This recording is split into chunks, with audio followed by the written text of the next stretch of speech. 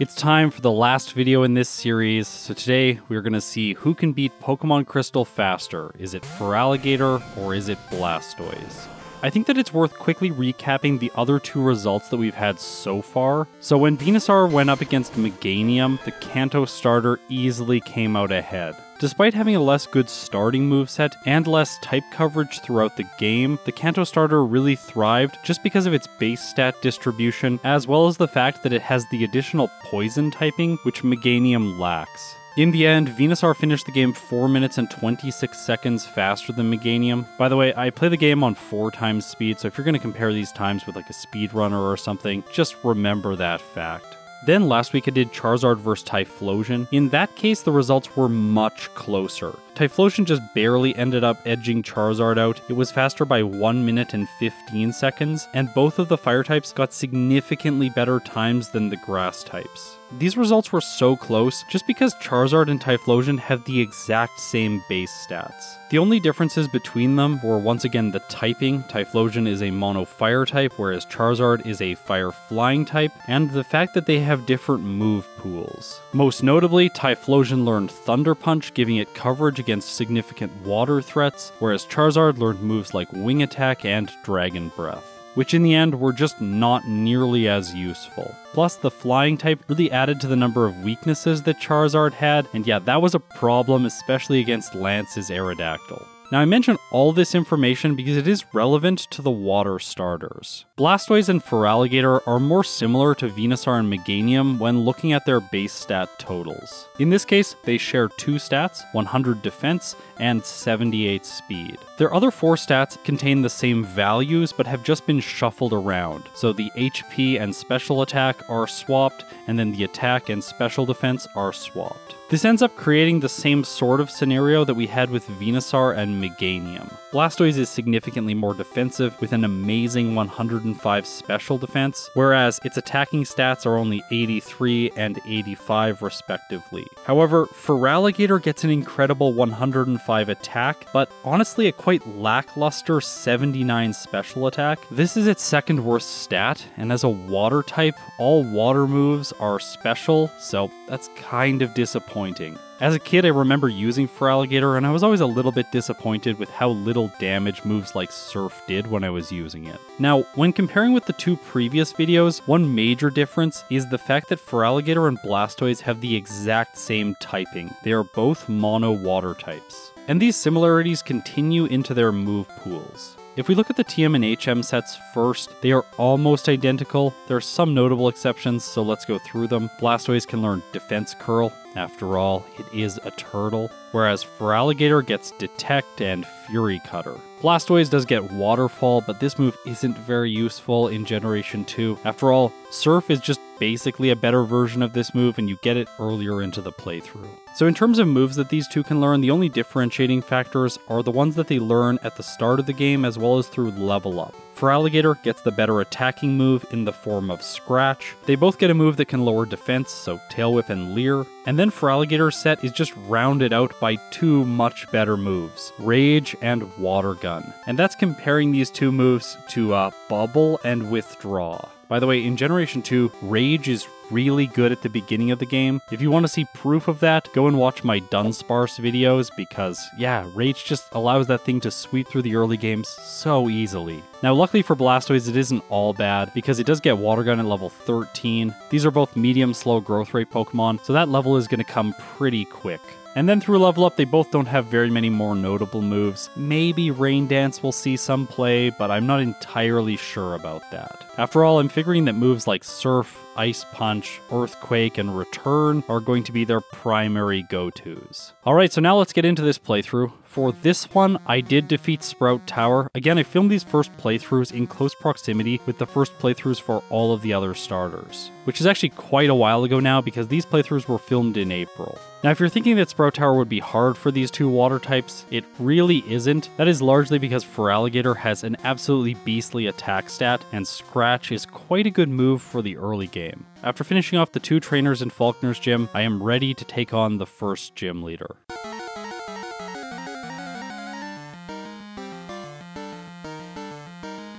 Now, if this was a conventional speed run, I would be using Rage to knock out his Pokemon, because every time I get hit, its power builds. However, in this case, because I'm starting with the final form, I can just use Water Gun to one-shot his first Pidgey. Now, it's time for Pidgeotto. This thing is not that scary. Water Gun does more than half. It hits Gust, doing only 3 damage to Feraligatr, because remember, this thing has good physical defenses. After that, I knock his ace out with Water Gun, and with that, I have earned myself the first badge. So now let's switch over to Blastoise playthrough and see how it's going to do with the very earliest portions of the game. Unfortunately, if you're a fan of this turtle, I don't have good news for you. And that's because all of the early game threats I'm going to have to knock out quite slowly, because Tackle has 5 lower base power than Scratch, as well as the fact that it has a 5% chance to miss, and Bubble is a base 20 power move. So with the same type attack bonus, it only has a 30 effective power. That is half the power of Feraligatr's Water Gun. As a result, I expect Blastoise to be off to a slow start here. However, there is the whole fable of the tortoise and the hare, so maybe it's more like the tortoise and the alligator in this case. Perhaps Blastoise has something hidden in its shell that it's going to be able to unleash later on in the playthrough to be able to catch up.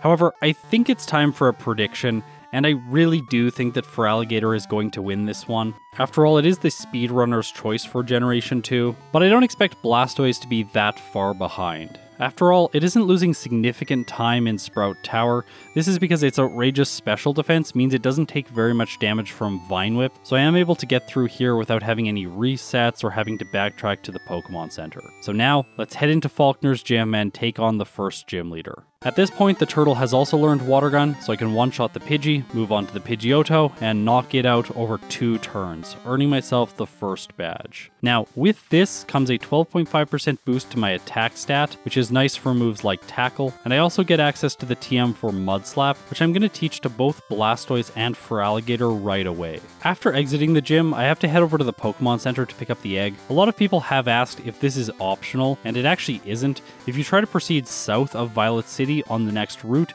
there is a little guy who gives you the Miracle Seed, and he will stop you from proceeding until you talk to Professor Oak's aide and get the egg. Now, because I know which HM users I'm going to need throughout the playthrough, I will need 5 in total. That does mean that eventually I will have to deposit the egg, so I want to do that right away so that it doesn't hatch and waste extra time. Okay, so with that out of the way, now I can proceed south of Violet City, and on my way, I'm going to pick up the Paralyzed Cure Berry. Now, because this is a first playthrough, and both Bugsy and Whitney have moves that get more powerful over time, I'm going to fight some optional trainers here just to level up a little bit more. Next is Union Cave, and the typical thing to do here is grab Swift, but both Feraligatr and Blastoise cannot learn this move, so I'm just going to head straight to Azalea Town. Outside of the cave, of course, Hiker Anthony catches me, but unlike Charizard, I have nothing to fear here. I can one-shot the Geodude with Water Gun, and then take out the Machop over 2 turns. In Azalea Town's Mart is the first place that you can purchase repels, so I always stop by here and spend money on 11. This will get me all the way through the playthrough to Olivine City, where I can purchase more super repels later on. Also, I spend some of my money on escape ropes. This is just so I can navigate the map more easily throughout the rest of the playthrough. It saves a little bit of time here and there.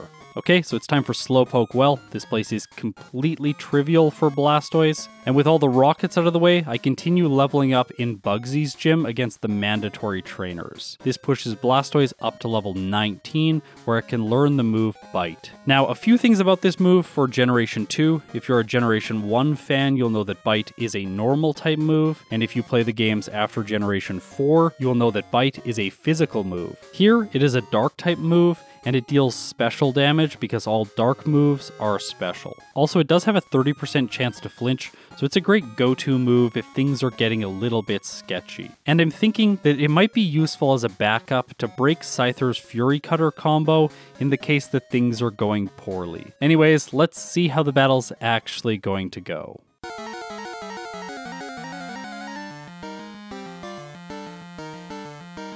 So first of all, I want to point out a mistake I am making. Here, I do not have a Poison Cure Berry, which I really should have because I am not able to one-shot the first Metapod, and that means the Kakuna is likely going to survive and have a chance to use Poison Sting. However, in this case, Blastoise gets a critical hit with Water Gun, so Kakuna goes down in a single turn.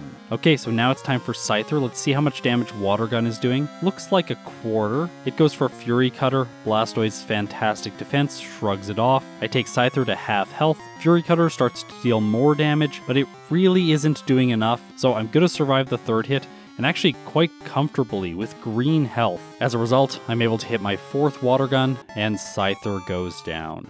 For Blastoise, earning the Hive Badge really doesn't matter. It gives a boost to the power of Bug-type moves, and Blastoise can't learn Fury Cutter. So let's just proceed with the playthrough and fight the rival. Up first is Ghastly. Bite is super effective here, knocking it out in a single hit. Next, he sends in Bayleaf. Now this thing is absolutely terrifying because it knows Razor Leaf, which is a 55 base power move with an increased critical hit chance. Now, lacking access to Swift, which would be better against Bayleaf, I am going to have to use Bite, which is unfortunate because of Faulkner's boost. My special attack is worse than my physical attack currently. Now, Bayleaf set up Reflect on the first turn, which is absolutely useless when I'm spamming a special move. And then when it starts to use Razor Leaf, it really isn't doing that much damage. This is the fantastic special defense for you. So I'm able to finish the rival's ace off with green health remaining. All he has left is Zubat, which I quickly clean up with 2 uses of Water Gun, and now Blastoise is heading towards Goldenrod City. On the way, I can pick up the TM for Headbutt, which is a fantastic replacement for Tackle. In Goldenrod City, I explore the underground to grab the coin case. This allows me to purchase an Abra.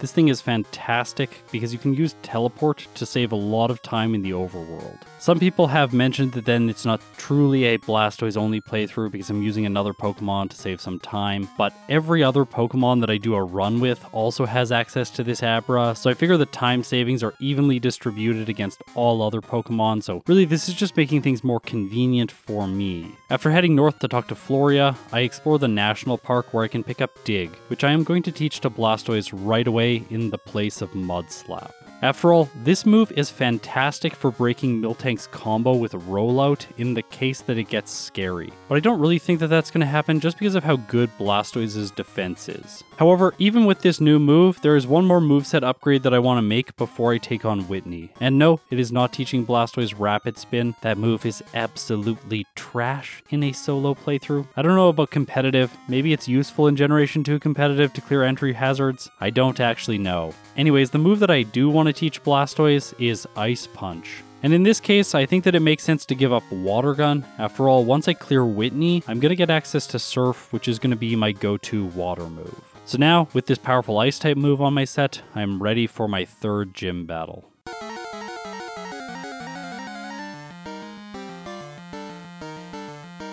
First is Clefairy. Now this thing could be really annoying if it uses Metronome and gets something like Perish Song. I do think objectively I make a mistake here by going for Ice Punch on the first turn. It has a 10% chance to freeze, but I should have gone for Headbutt for the 30% chance to flinch.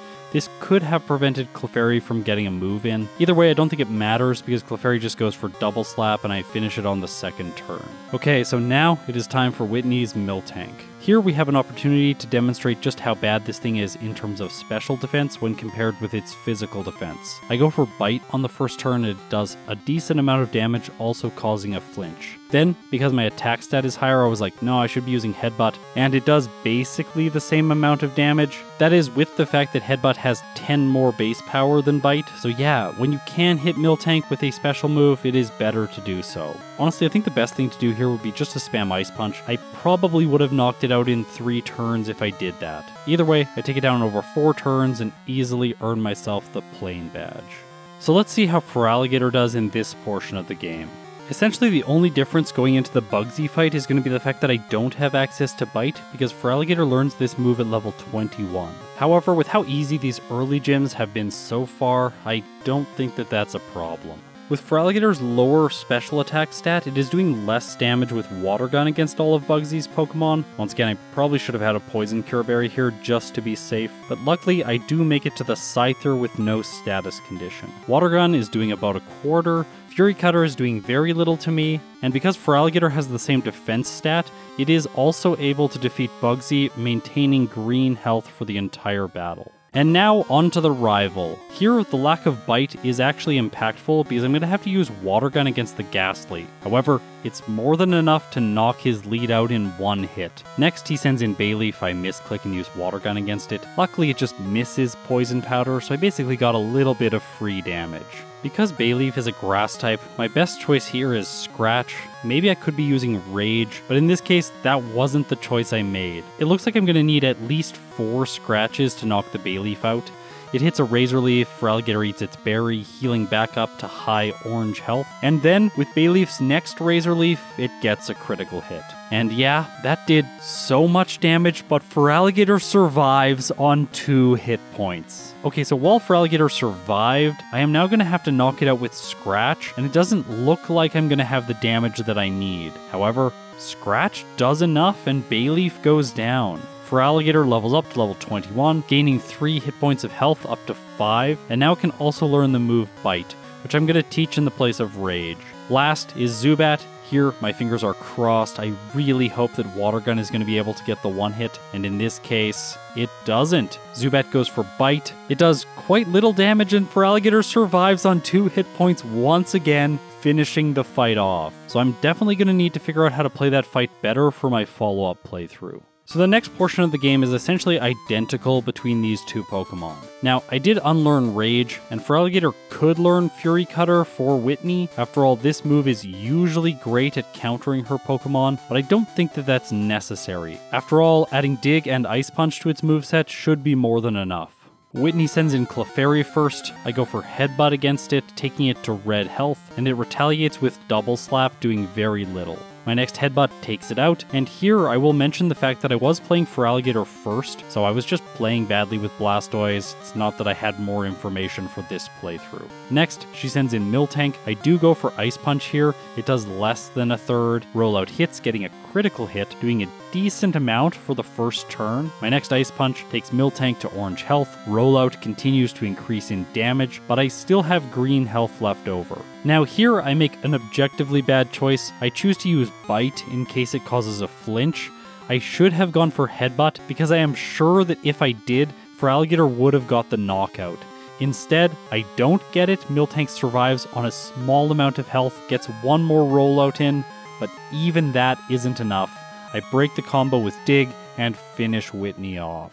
So with her badge, my Pokemon get a 12.5% boost to their speed stat. Additionally, they also get a 12.5% boost to all normal type moves. However, both of those aren't immediately useful because I have to defeat Sudowoodo. I require myself to knock it out in all my first playthroughs. I just think things are more fun this way. Now, because I deleted my water moves before Whitney, I am going to have to use Dig against this thing. Luckily, Feraligatr just gets a critical hit, knocking it out in one turn. That's perfect. And with the way cleared, I can now head into Ecruteak City and face the Kimono Girls. This is one of the most experience-rich locations in the entire game. After I defeat all of them, Feraligatr is level 27. But the real prize for doing this is access to HM03, which is Surf. In this case, I had to decide which move to unlearn. Dig is very useful for coverage against electric types. Headbutt is a fantastic normal type move, which actually has the highest effective power of my entire set. After that, Ice Punch is fantastic against grass types, so I think it's time to say goodbye to Bite. While this move does seem immediately useful against Morty's team, the fact that it's a special move means that Dig is just going to perform better anyways, because the ghosts don't have particularly sturdy defenses. However, I'm not even going to take on Morty right away, because instead I'm going to go to the lighthouse and do all of the additional training between Ecruteak City and this location. After the final battle here, Feraligatr is almost level 30, and now it is time to use an escape rope and teleport to head back to Ecruteak City to face the rival Inburned Tower. In the case that I'm relying on Dig, I really need to ensure that it's going to one-hit the first Haunter, and in this case, with Feraligatr's amazing attack, it obviously does. I can finish off the following Magnemite in one hit, then I can Ice Punch the Bayleaf, which is going to get a 2-hit, it just goes for Reflect, so this entire fight was essentially free. After that, I will point out a small detail that I do to save a tiny bit of time. After I release the legendary beasts, I always call them legendary dogs, by the way, and then people are like, no, they're actually beasts. I'm so sorry. Anyways, after that, I can use an escape rope so that I don't have to talk to Use in here, preventing a small amount of dialogue. So now it is time to head into Morty's gym, defeat the mandatory trainers here, leveling Feraligatr up to level 32, and with them out of the way, it is now time for my 4th gym battle.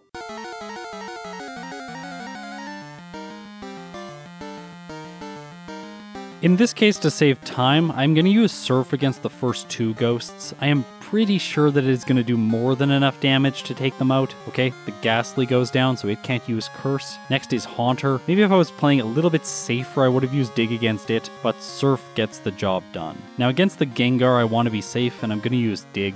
While it has lower effective power, even with super effective damage, the Gengar has much less defense, so this is the better move. And in this case, I finish it off in a single hit, so I didn't even need a Mint Berry for this battle. All that's left is Morty's final Haunter, I go for Surf, and I take it out with 1 hit. Okay, so that was a very easy 4th badge for Feraligatr. Switching back to Blastoise's playthrough, I actually made a slightly different choice. I know that with the badge boost, my attack stat is higher than my special attack, but I figured that giving up Headbutt might be better. I'm not really sure about this. In the end, it actually doesn't matter that much, so don't worry about it. After that, I head into Burned Tower. This is after taking care of the lighthouse. Exact same order of events that Feraligatr did. So let's see how Blastoise does against the rival. Even with its lower attack stat, Dig does more than enough to one-shot the Haunter, and because of this, I'm just gonna sweep his team. To save some time, I knock the Magnemite out with 1 hit from Surf, and then because Blastoise has higher special, it is able to get the 1 hit on the Bayleaf.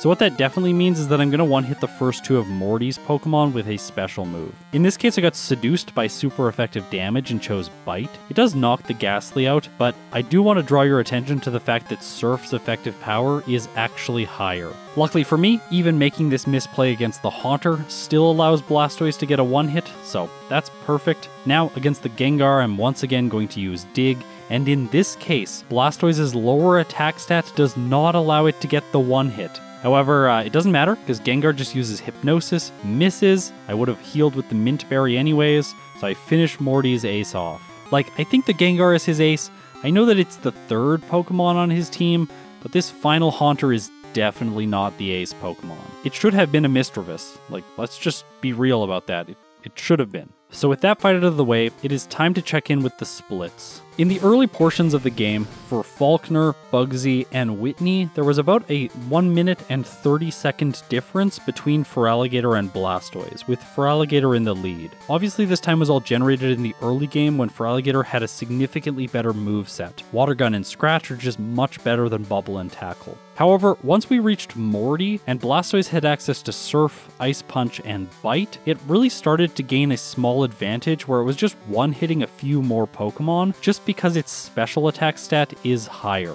So now Feraligatr only has a 46-second lead. Now here I should mention 2 things. The first is that in all my first playthroughs, Hidden Power is banned. That is specifically because this move isn't very interesting in an initial playthrough. After all, in this case, I can just make it any type that I want and solve a lot of problems that way. So that does slightly disincentivize me to head to Mahogany Town next, because I could potentially take on the Rocket plotline and then defeat Price as my next badge. That could be an advantageous way to play if you wanted more special attack because the Glacier badge boosts this stat. However, that does lead me to my second point, which is usually I think it is better to face Chuck as the 5th gym leader, just because earning access to Fly is really pivotal for saving a lot of walking time. So of course, that is what I'm going to be doing with Blastoise. Now here, I will mention the fact that I have to use Surf against these 2 Black Belts teams. This is a bit annoying because the Hitmons actually have fantastic special defense in Generation 2. I'm always not used to this. I'm so used to playing Generation 1 where these things have trash special, but that's not the case here, so I have to 2-hit both of them. With them out of the way, it is now time to face Chuck.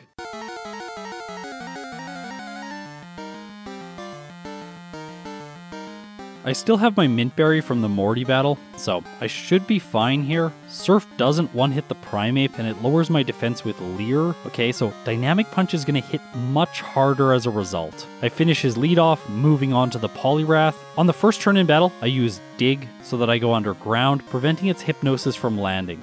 However, Dig only does a quarter. Then, Poliwrath goes for Mind Reader, which I figured that I could just get around by going underground with Dig. Turns out, when Mind Reader is on the field, Poliwrath can still use Dynamic Punch and hit me when Blastoise is underground. Who else didn't know that? Anyways, it's nice to learn a new thing about the games. Luckily, Blastoise doesn't hit itself in confusion, and I take the Poliwrath down to half health. It misses a Dynamic Punch, which is very fitting, and then I had to make a choice. I don't think using Dig while confused is the best play, plus Surf actually has the highest effective power of all my moves, so let's use it. In this case, it takes the Poliwrath down to red health, then finally Blastoise gets put to sleep, but luckily I have a Mint Berry just for that. Confusion doesn't prevent my next Surf, and with that, Chuck is no more.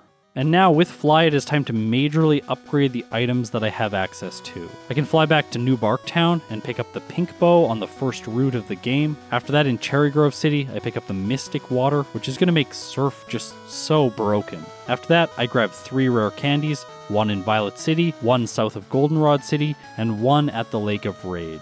And here I need to defeat the red Gyarados. Well, that's not exactly true. I did say in my previous video that you have to either catch or defeat it, but you can also use a Pokédoll to run away. However, I am not going to be doing that. I would rather save my money for vitamins as well as move tutor moves later on in the game. Once I defeat Lance, I will get access to Ice Beam, which is a fantastic upgrade for Ice Punch.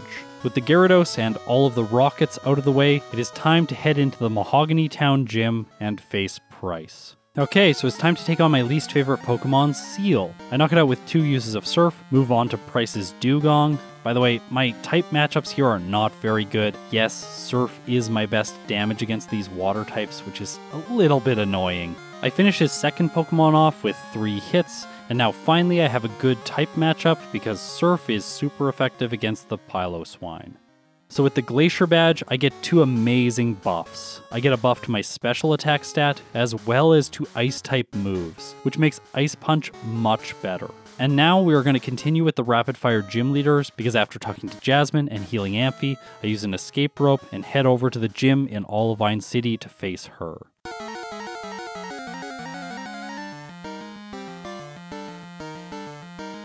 Now the Steel type is the best defensive type in the game, and it takes neutral damage from only 2 types in Generation 2. By the way, in these games it does resist Ghost and Dark moves. So the types that deal neutral damage to it are Electric and Water, which is very convenient for Blastoise. As a result, I can use Surf to knock out both of the Magnemites in a single hit each, completely bypassing the risk of getting hit by Thunder Wave or Thunderbolt. All that's left is Steelix, but it is weak to water moves, so I knock it out in a single hit and easily earn myself the 7th badge. Now if we switch back to Feraligatr's footage, we can see just how similarly these Pokemon are playing. They have nearly identical movesets throughout the mid-game, and honestly the only real differentiating factor is the fact that Feraligatr hits harder with physical moves, whereas Blastoise hits harder with special moves. In the fight against Chuck, Feraligatr is able to knock the Poliwrath out slightly faster by using Headbutt, which is doing a lot of damage per turn. Here the Mint Berry saves me from Hypnosis, and I take an easy victory. After collecting items and finishing the Rocket plotline off, Feraligatr faces Price, and yeah, Headbutt 1-hits the Seal, so that's slightly faster, and then Headbutt is able to 2-hit the Dugong, also faster. Because the Piloswine is kind of a trash Pokemon, this thing is so bad. I loved it as a kid, by the way, but it really underperforms. Because of that, I'm able to just one-shot it with Surf, so Feraligatr gets a faster victory here too. Finally, Jasmine is an easy sweep with 3 uses of Surf. Okay, so that leads me to the most boring part of the game, the Rocket plotline in Radio Tower. Here, I'm going to make 1 moveset upgrade to each Pokemon. For Feraligatr, I'm going to teach it Return, because this is a physical move. This is going to allow me to sweep through all of the major battles here very easily. The only Pokemon that has any potential to be threatening to Feraligatr is the rival's Meganium, and yeah, Ice Punch does more than half. Then this thing hits a critical hit with Razor Leaf, which does less than half to me, and I finish it off on the next turn. So for Feraligatr, there really isn't anything to worry about in this portion of the game, and with the rockets defeated, I can head through Ice Path. This area I find interestingly positioned. It's basically the game saying, hey, you should add an ice type to your team, and then immediately following it, Claire is the gym leader. However, I don't add Pokemon to my team because you just play through the game with one Pokemon, right? That's how you're supposed to beat these games. Get right? Like, what's team building? Honestly, as a kid, I didn't know, and as an adult, I'm definitely training myself not to know. However, for me, there's a solution here because I can just pick up the Nevermelt Ice and improve Feraligatr's Ice Punch. Also, just to be safe, I am going to pick up the TM for Rest. This might be useful in the very late stages of the game, or if I get stuck during the league. With all of that out of the way, now let's take on the last gym leader.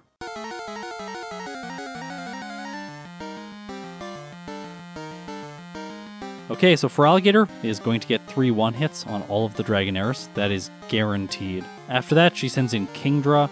Now here I have Return, which is a fantastic physical move with an effective 112 power right now, so I'm easily able to 2-hit her ace, and with that, Feraligatr is off towards the league. I want you to just quickly look up at the time as I'm in Victory Road. We are at 54 minutes. If you are not like me and don't play Pokemon Crystal over and over and over again with a bunch of different Pokemon, you probably won't have context for this time. It's absolutely fantastic. At the current pace, Feraligatr might be able to finish the league just over 1 hour of playtime, which puts it on pace for perhaps one of the fastest playthroughs I've done to date. And making things even better for it is the fact that TM26 is in Victory Road. This is Earthquake, and it's a fantastic upgrade for Dig. Okay, I don't really know what to say against the rival before the league. I could narrate this fight, but I don't want to. Instead, I'm just going to keep singing Feraligatr's praise. This thing has no problems. And if I look out to the rest of the league,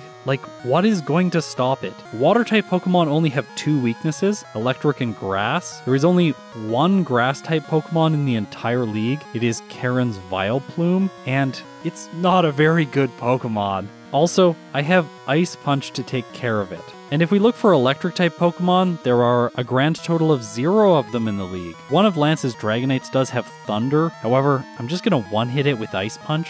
What is going to stand in Feraligatr's way? Honestly, I don't think anything. However, before we see how Feraligatr does in the league, let's catch up with Blastoise. As we should be expecting by now, this water type is also quite fantastic. I do need to sing Blastoise's praise. Honestly, I don't really like this turtle that much. A lot of people really hate on the Generation 5 starters like Emboar, like it's this big, like kind of boxy firefighting type, and no one likes it. I actually kind of like Emboar, but I really don't like Blastoise. Of the first 6 starters, it is my least favorite, but that is exclusively because of its design. In terms of its battle prowess, it's honestly quite good. And during the Rocket plotline, I am going to give it a new move. So going into the rival fight here, you can see that I've taught it Rain Dance in the place of Bite. But it doesn't really turn out to be useful because Blastoise can just sweep everything it needs to with Surf anyways. By the time I'm through Ice Path, I've realized this, so I teach it Return in Rain Dance's place. And now, let's fight Claire. It goes exactly the same as it did with Feraligatr, 3 one-hits on the Dragonair, and then a 2-hit on the Kingdra with Return. Mirroring Feraligatr, Blastoise can also learn Earthquake, so I teach it in the place of Dig, and these two have the exact same moveset against the rival before the league. I think this might be the first Versus video where the Pokemon have played this similarly. Like, honestly, I think holding on to Bite around Morty with Blastoise was probably just a mistake. I could have just used Surf to greater effect anyways, so what I'm thinking is that for my follow-up playthrough, these two are just going to have the exact same moveset. However, maybe, just maybe, they'll struggle in some way against the league. Let's find out.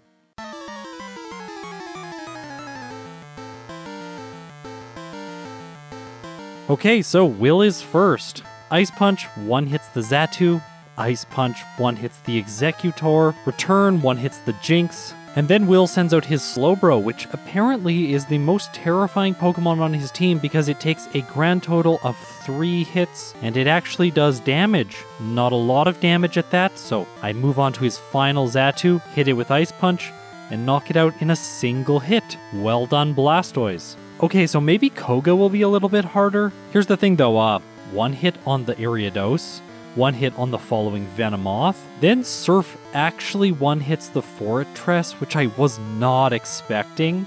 I can use Earthquake to one-hit the Muck, and now all that's left is Crobat. And here, Koga does prove that he is the second Elite Four member, because Crobat outspeeds, by 1 speed I will have you know. It uses Double Team, causing Ice Punch to miss, and yeah, I guess that wastes some time, but I still do manage to knock it out and take a first attempt victory. Ooh, he even snuck in a little status condition right at the end. Cheeky.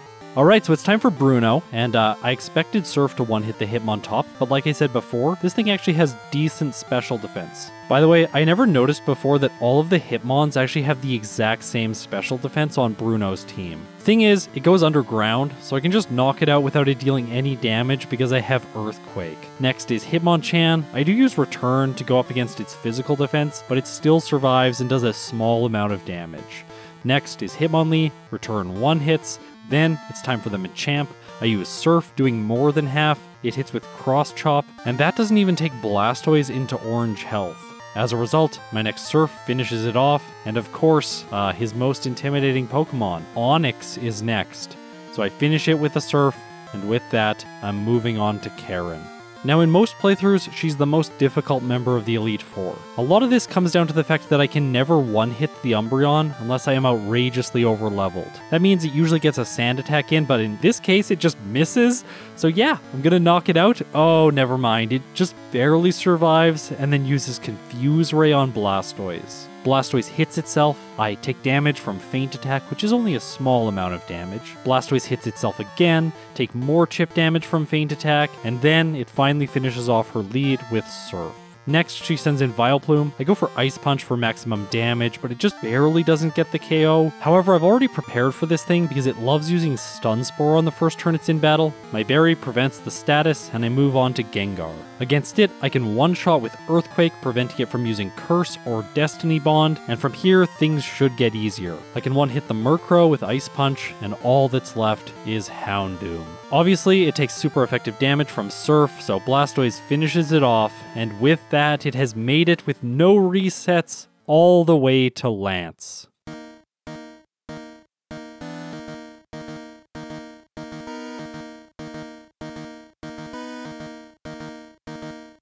Alright, so this league has been so short, let's just continue and see how Blastoise does against Lance. First up is Gyarados, and I thought that it was going to go for Rain Dance, but it just uses Surf against me. Like, is it trying not to set up the rain so that I don't have it? But that doesn't really make sense. He has a lot of dragons after this. Also, the Gyarados does have Hyper Beam. It should have used that. Okay, so it's time for Lance's first Dragonite. This is the one that knows Thunder. So it is critical that Ice Punch does enough damage to knock it out. And it does. So let's watch the sweep. I one-hit the second Dragonite. Next, he sends out his Ace Dragonite. This Dragonite is 3 levels higher, but that does not save it from my Ice Punch. Okay, so it's 2 Pokemon that should be very easy. I Surf the Charizard, knocking it out in a single hit, and I Surf the Aerodactyl to take a quick and easy victory over Lance. So Blastoise finishes the league almost under 1 hour. It clocks in with a time of 1 hour and 4 seconds. Honestly, that is an incredible time, especially for a first playthrough.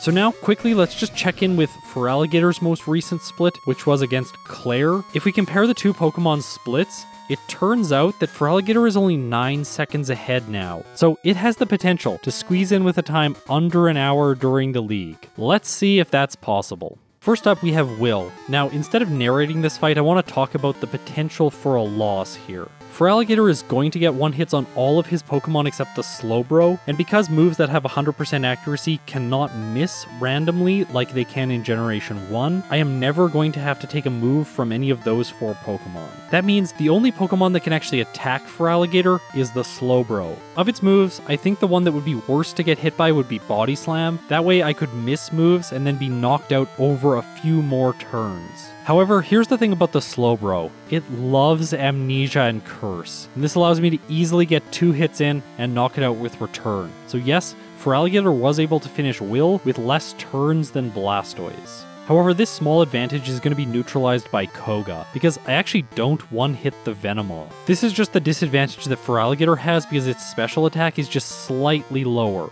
Surprisingly though, I do one-hit the Fortress. Obviously, Earthquake one-hits the Muck, And now I've made it to his ace, Crobat. Because Blastoise didn't one-hit with Ice Punch, I know that Feraligatr won't, and in this case, Koga doesn't waste my time with Double Team, instead he wastes my time by using full restores to heal the Crobat, and then eventually I do knock it out. Still though, no major setbacks for Feraligatr so far. And then against Bruno, he sends out his Hitmonchan. I was hoping that I would get the one-hit just because I have nicer physical attack, but I don't. Hitmonchan just barely survives, hits Thunder Punch, and paralyzes Feraligatr. Alright, so that's bad. While I'm not taking that much damage, I could potentially miss a lot of key hits, and I am also slow now, so Pokemon like Hitmonlee can get in some chip damage before I knock them out. Okay, so it's time to go up against Bruno's ace, the Machamp. I was worried about Cross Chop hitting too many times in a row, but it actually just misses on the first turn. I hit Surf, Bruno uses a Max Potion, I take it back down to orange health, and then Cross Chop hits, but it doesn't do very much, and I finish his ace off. All that's left is Onix, and while it does have Earthquake, which is objectively a good move, this thing has 54 attack, so it does almost nothing, and Feraligatr takes the victory. So maybe Karen is going to cause the first reset for Feraligatr. In this case, things start off worse than with Blastoise because the Umbreon does get a Sand attack in. However, my second return still hits and I take her lead down. Unfortunately, against the Vileplume, I do miss and take one Petal Dance, which is annoying because it actually does about a quarter. And then when Ice Punch hits, it doesn't even knock it out. So I take more damage from Petal Dance before I finish it off. Okay, time for Gengar. Earthquake, please do not miss. Oh, I clicked on return by accident. Gengar goes for Lick. In this case, it wouldn't have even mattered if it paralyzed me. When I finally choose Earthquake, it misses. Gengar does more chip damage with Lick. And then finally, on the fourth turn, I hit Earthquake and knock it out. Okay, so it should be easier from here, barring bad accuracy luck. Ice Punch hits Murkrow, knocking it out in a single turn, and now all that's left is her Houndoom. Despite Feraligatr's lower special attack, I do think that Surf is going to be slightly better here, just because of its much higher effective power. It hits, and Houndoom goes down. Okay, so no resets so far with Feraligatr, and as we saw against Lance with Blastoise, this fight is not going to be a problem. Interestingly enough, once again the Gyarados does not use Rain Dance, it goes for Hyper Beam this time. Honestly, I think it's my theory now that the reason it went for Surf last time is because Surf does more damage than Flail, and when it did its test rolls, it saw that Hyper Beam missed and did no damage, and then it was like, yeah, I should definitely use Surf. And now from here, all of the Pokemon should be one-hits, unless the special attack on Feraligatr is not quite enough to one-hit the last Dragonite. But in this case, I take it out. From there, I have Surf for both the Aerodactyl and the Charizard. So Feraligatr finishes the league with an incredible sub-hour time, 59 minutes and 44 seconds. Now, while this time is really amazing, it still is only 20 seconds ahead of Blastoise. And as I'm sure you'll know, these races usually come down to the last two battles in Kanto.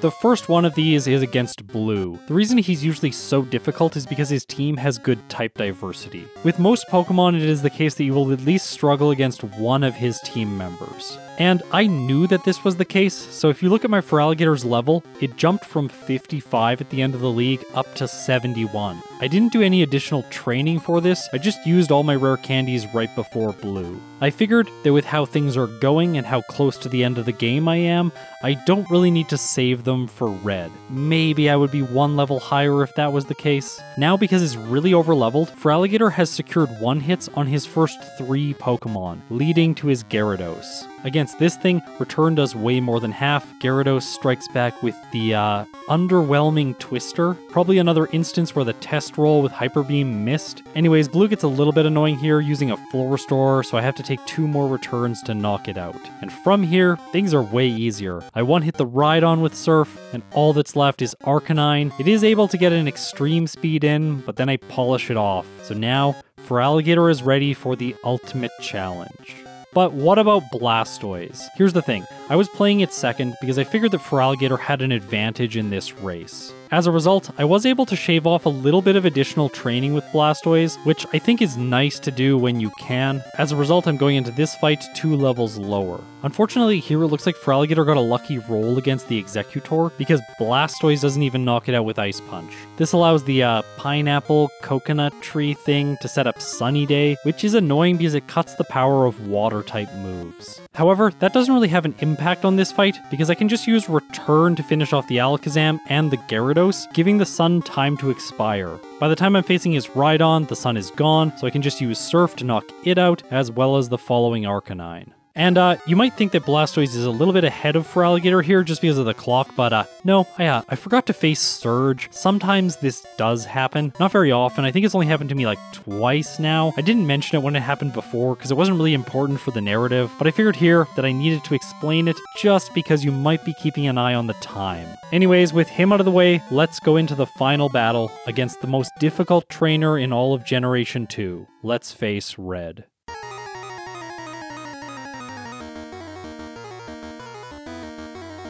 First of all, I can't believe it, but Blastoise actually has the chance to clock in under 1 hour and 20 minutes with its first playthrough. I just want to let it sink in that last year with Ho-Oh and Lugia, I could not even get those legendary times under that threshold, so I guess I've just really improved my route throughout Crystal as well as improved as a player. And I'm hoping that that is going to be enough to give Blastoise the win in this first fight against Red. Now obviously Pikachu wasn't a threat because it can just one-hit it with Earthquake. Next, Red chooses to send in Venusaur because it has a type advantage against Blastoise.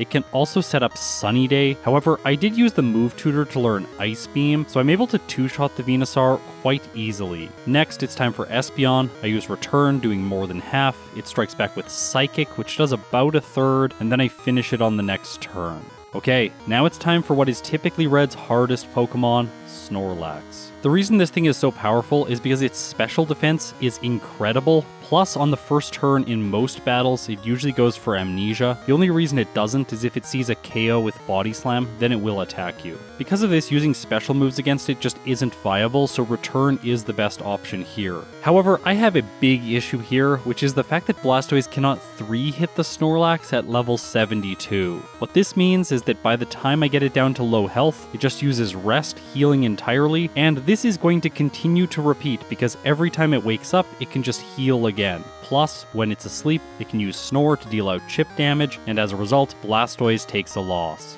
That is, by the way, the first reset in this entire video, so these two are still doing really well. However, I'm a bit worried for Blastoise now, because once I get back to the Snorlax, I have even less health, so I need a Hail Mary play here.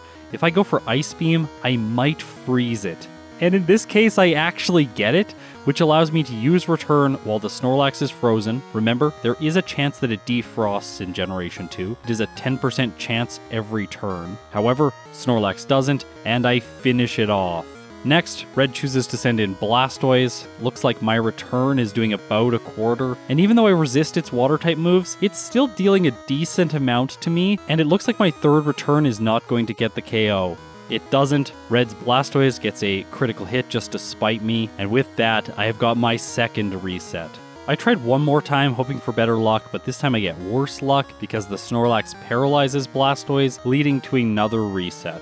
Alright, so there's an obvious choice here. If I teach Blastoise Rest, I'm going to have none of these issues, because then once I'm damaged and I make it later on into the fight, I can just heal up and continue. In this case against the Snorlax, I have a couple ways to win. I can freeze with Ice Beam, or I can get a crit with Return, and it actually happens with my third hit in this battle. So I've made it back to Blastoise, and since this thing can't knock me out, I finish it off. Red sends in his final Pokemon Charizard, I use Surf, and it goes down. Blastoise clocks in with a time of 1 hour, 21 minutes, and 32 seconds, with 3 resets at level 73. This took 5 hours and 7 minutes of game time. This is a fantastic first playthrough result for Blastoise, even though it did not squeeze in under the hour and 20 minute mark. I'm sure that with a little bit of practice and a second playthrough, it will be able to though. So now let's go back over to Feraligatr and see how it is going to do. I want to remind you again that this was the first playthrough that I did this day, so I'm playing this before I played Blastoise. And here, I was feeling very confident with Feraligatr.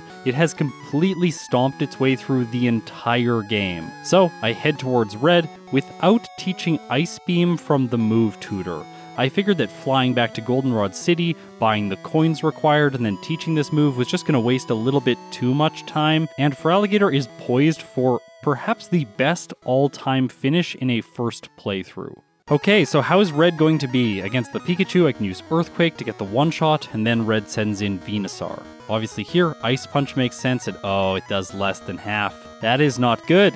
This is why I needed Ice Beam. As a result, when I use my second Ice Punch, Venusaur survives, hits Solar Beam, and this does more damage than any other move has done to Feraligatr in this entire playthrough. However, the powerful Johto starter hangs on with red health. Luckily for this fight, I have the leftovers, so I am gaining back a little bit of health every turn. I quickly checked the speed comparison with the Espeon, and Feraligatr has 183 speed. Luckily, it just levels up, pushing it up to 185, which is one more than Espeon, so I am going to be able to move first on the next turn. However, here, I make a critical misplay. I go for Surf because it is getting stabbed, but I really should have used Return. Surf does almost nothing to Espeon. It strikes back with Psychic, and Feraligatr goes down. So that's its first reset. I decided to train a little bit just to take Feraligatr up to level 72. After all, it is very close to leveling up. And then instead of heading back to learn Ice Beam, I decided to give the Never Melt Ice to boost Ice Punch's damage. In this case, it actually does half to the Venusaur, which is promising, but then my second one gets a worse roll, and Venusaur once again survives, hits Solar Beam, taking Feraligatr down to red health, and now things are not looking good. Unless my beastly attack stat will give me the one hit on Espeon with Return. However, I am nowhere near close getting that damage range, so once again, Feraligatr goes down. Okay, I think it is obvious that I need Ice Beam, so I backtrack to Goldenrod City, teach it in the place of Ice Punch, and then I head back to face Red. However, here I was a little bit flustered. I mistimed my inputs, so I was going up to go to Surf and then to Ice Beam, but I accidentally hit Surf and do almost nothing to the Venusaur. My next Ice Beam does not freeze, so Venusaur once again gets a Solar Beam in, and this spells a third reset for Feraligatr. In the next fight, I do not make this mistake again. I use Ice Beam twice, knocking the Venusaur out, and finally I am proceeding to the Espeon with full health. This allows me to knock it out over 2 turns, sustaining just under half from its Psychic in the process. Next is Snorlax, and with Feraligatr's beastly attack stat, I'm going to be able to easily 3-hit this thing. I take it out, and from here, things should be easier. Notably, I did not teach Feraligatr Rest, which might be a mistake. However, then I get a lucky critical hit on the Blastoise. I guess this is making up for all the human error in the previous fights, and I knock it out. Last is Charizard. I use Surf. Funnily enough, Feraligatr doesn't have enough special attack to knock this thing out in one hit with the super effective move, and this allows Charizard to use Flamethrower. It does a decent amount of damage, which is not enough to finish me off. So with that, Feraligatr has clocked in. It gets a time of 1 hour, 20 minutes and 6 seconds, with 3 resets at level 73. This took 5 hours and 6 minutes of game time. So reviewing these results, these two Pokemon were incredibly similar. I think that overall I didn't play particularly well at the end of the game, but still, if we compare the times from the beginning of the playthrough, like after Falkner they were 1 minute and 27 seconds apart, and then after Red they were 1 minute and 26 seconds apart. While the difference did shorten throughout the middle of the playthrough with Blastoise gaining back some ground, Feraligatr was just more equipped to deal with Red. After all, strong physical attack for him is very important, just so you can deal with the Snorlax.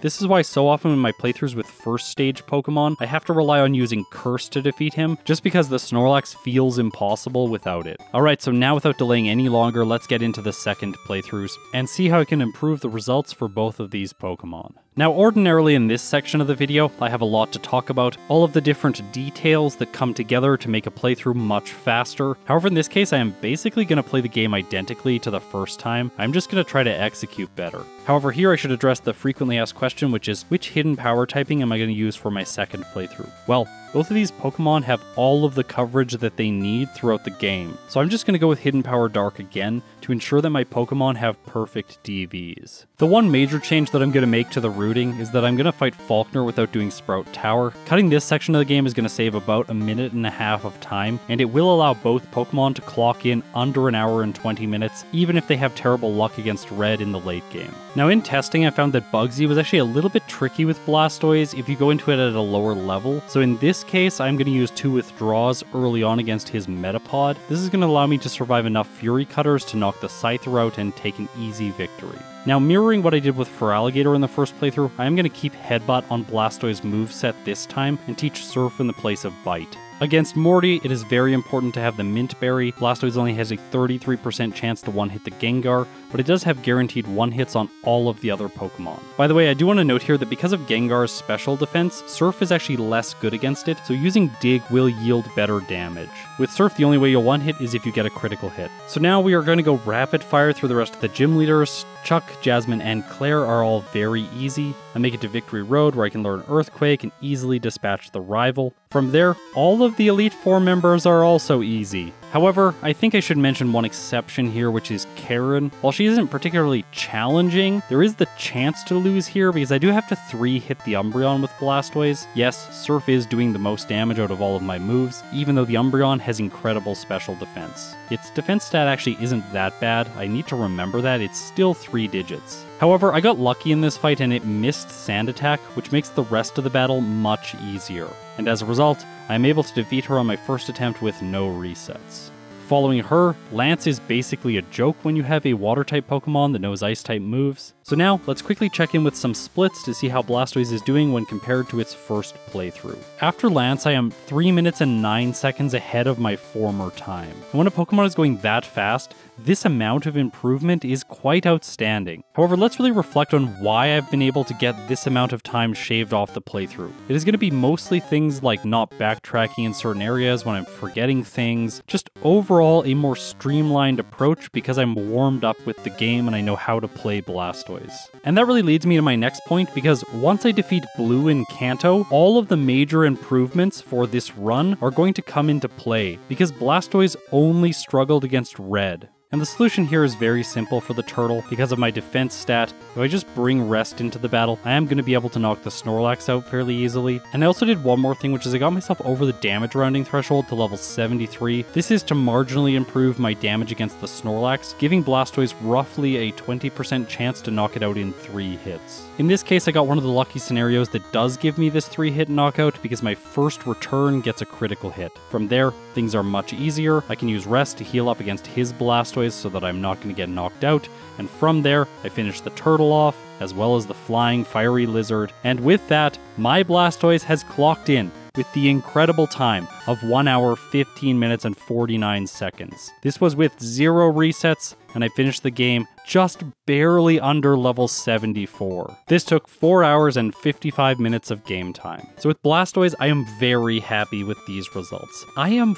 5 minutes and 43 seconds faster than my first playthrough, and I was able to get that level of improvement out of a Pokemon that is performing at near the peak performance for Pokemon in Johto. Going into this, I knew that Blastoise was going to be good, but I didn't know that it was going to be this good. So here's my tier list, and currently Lugia is in the first spot with a time of 1 hour, 14 minutes, and 57 seconds. So right now, Blastoise earns itself the second spot overall in the tier list. And I just want to note one quick thing about this data. I had to do 6 attempts with Lugia, and its game time was 4 hours and 56 minutes. So Blastoise was actually able to get a faster game time by just 1 minute. However, Lugia did finish the game 7 levels lower, so remember, I'm always tracking game time because I think it's an interesting metric, but overall for ranking Pokemon, I don't think it's quite as good as real time. I've described why many times in the past, so I'm not going to get into it today. Just know that I always present all this data, just in case you think that the conclusions that I'm making with the data are not correct, then you yourself can do your own reasoning and come up with your own conclusions. Okay, so now let's see how the native Johto starter does in its second playthrough. And I'm actually going to do what is probably the largest jump ahead in a playthrough I've ever done. We are going to skip to Erica in Kanto. I am doing this for 2 reasons. So number 1, obviously the rest of the playthrough is easy for Feraligatr. And number 2, I want to note that before I went to Kanto, I did teach Feraligatr Ice Beam. So now, while I interrupt Misty's date, let's check in with Feraligatr's splits and see how its 2 runs are comparing. Mirroring what we saw with Blastoise, after Lance, Feraligatr has saved roughly 3 minutes and 10 seconds of time. And as I defeat Blue, this time savings has only stayed constant. And just like Blastoise, the majority of the time savings are going to come against Red, who is next. And because this video is basically about how these 2 are extremely similar, going into the Red fight, I'm going to be using the same moveset. By being level 73, I've guaranteed the 2-hit on the Venusaur with Ice Beam, and from here, things are very straightforward. 3-hit the Snorlax with Return, use Rest typically once to heal back my health so that I can survive the final 2 Pokemon, and finish the game with an outstanding time of 1 hour, 14 minutes, and 39 seconds. Feraligatr did this with 0 resets just under level 74. Comparing this with the first playthrough, Feraligatr saved a little bit less time than Blastoise. It clocks in 5 minutes and 27 seconds faster than the first playthrough, but this is still an incredible amount of time savings. And so where do these results place it in the tier list? Well, if you were listening earlier when I announced Lugia's time, you will now know that Feraligatr has secured itself the first spot overall. That pushes Lugia into 2nd place and Blastoise into 3rd, so obviously today, the Johto starter wins the race. However, we're still not quite done because we have to talk about how all of these starters relate to each other. And I think what's really interesting here is that each of the main types of the starters sort of fits into its own role within Generation 2. The water starters outperformed both of the fire starters, I would say significantly so. While the times are quite close, the fire starters were significantly less intuitive to play. Also, it's worth noting that both of the fire starters required hidden power to smooth out their playthroughs, whereas Feraligatr and Blastoise were both just like, hidden power? Who needs that? Obviously, the water starters significantly outperformed the grass starters, with Meganium trailing exactly 11 minutes behind Feraligatr's incredible performance. So when people say this cute grass dinosaur is not very good, they are right within the context of the other starters. However, overall within the tier list, Meganium's performance was quite good. Now I want to spend a brief moment talking about a couple subjective things here. I think that overall, Feraligatr was the easiest starter for me to play. It just seemed very intuitive what I should be doing at every moment. Blastoise was slightly more frustrating, and I mean slightly more frustrating, just because of the beginning of the game having to rely on Bubble and Tackle. Also, the fact that Blastoise has much less physical attack really does mean that it doesn't get as many one-hits, and that makes things feel a little bit less smooth. Of the fire starters, Typhlosion felt very similar to Feraligatr. Access to Thunder Punch gave it an easy way to counter water-type Pokemon, whereas Charizard felt like the 2nd most bumpy playthrough of all of the starters. Yes, it did significantly outperform Venusaur in terms of its metrics, but that does not mean that Venusaur was not easier to play with. After all, for the grass type, when I figured out that I needed Hidden Power Rock to counter Pokemon like Charizard specifically, the playthrough became very easy.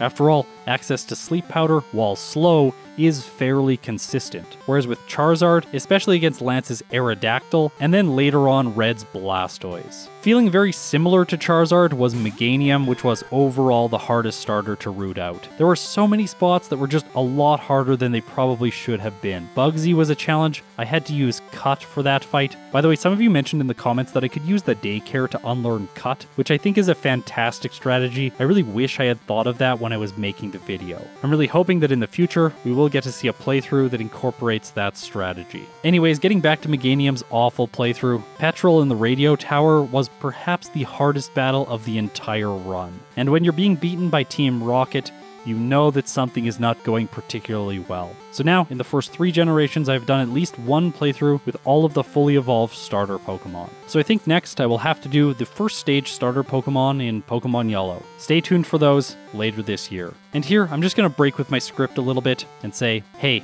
if you enjoyed the video, please give it a like because it does make me feel better. Also, if you really want to make me feel better, subscribe to the channel because I'm getting fairly close to 60,000 subscribers, and that would just make me feel better every time I tell people about the channel because I'm like, hey, I have 60,000 subscribers.